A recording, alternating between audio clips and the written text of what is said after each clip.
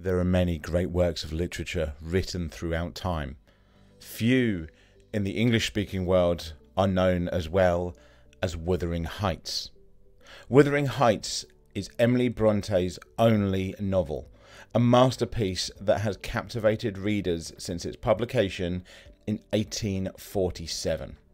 Wuthering Heights tells the story of Heathcliff, an orphan taken in by the Earnshaw family, and his intense and tumultuous relationship with his adopted sister, Catherine Earnshaw.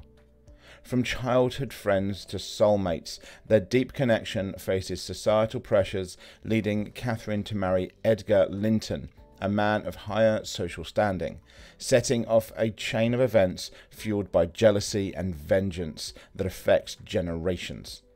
The novel is renowned for its intricate narrative structure, narrated through the eyes of Mr. Lockwood, a tenant of Thrushcross Grange, and Nellie Dean, the housekeeper of Wuthering Heights.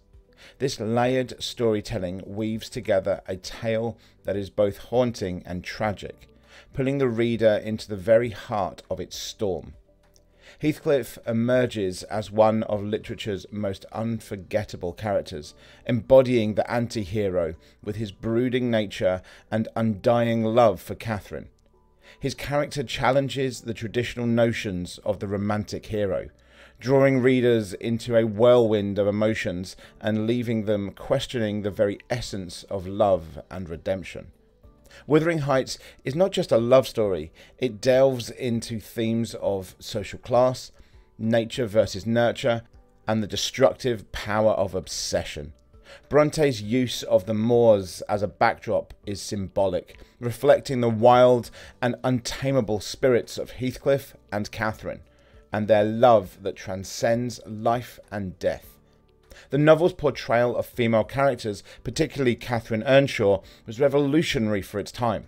Catherine's struggle between her true desires and societal expectations speaks volumes about the constraints of women in the 19th century, making her character as relevant today as she was then.